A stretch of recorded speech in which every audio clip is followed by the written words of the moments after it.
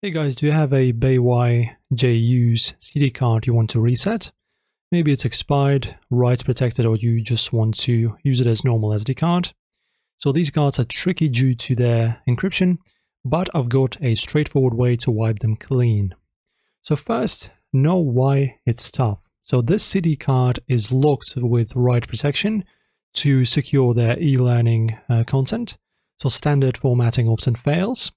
Data might reappear after a wipe, as Reddit users have noted. You'll need to format it properly, and I'll stick to a Windows method since it's most accessible. Backup any files you need first, as this will erase everything. Step 2. Try a basic reset with Windows. Insert the card into your laptop or a card reader. Open File Explorer, go to this PC and find your SD card under Devices and Drives. Right-click, select Format and choose FAT32 for 32 gigs cards, or exFAT for 64 gigs. Uncheck Quick Format for a deeper wipe, then hit Start if it works. And if it does, you're done in minutes. If you get a write protected error, use Disk Management, press Windows plus R, type diskmanagement.msc and hit Enter. Find your SD card, right-click and choose Format, as you can see, as shown here.